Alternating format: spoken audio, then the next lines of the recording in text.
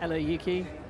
You were sat in your car for most of Q2. We thought you might have gone out at some point. Were you always deciding not to go because of the penalties, or was there a chance you might have done a run? Yeah, just I was waiting for Q2 because of I can help a little bit any help any my teammates for any situations. Not just the tow. We were planning for tow, but we decided to not. Either way, obviously starting from the back tomorrow, but have you got a car underneath you that's going to allow you to make your way through the field in the Grand Prix?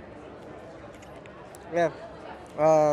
See how it goes tomorrow. I was preparing for the race since from FP1, so yeah, hope this preparation works well tomorrow, and just try to progress as much as possible.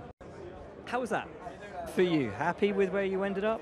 I mean, from the bed 2 days ago to Q3 2 days later, I must say I'm really happy. I didn't feel so good this morning, and yeah, we didn't expect to be in the top 10 as well, even starting P6 tomorrow. So no, I must say I'm really pleased. It wasn't an easy one, but we made it.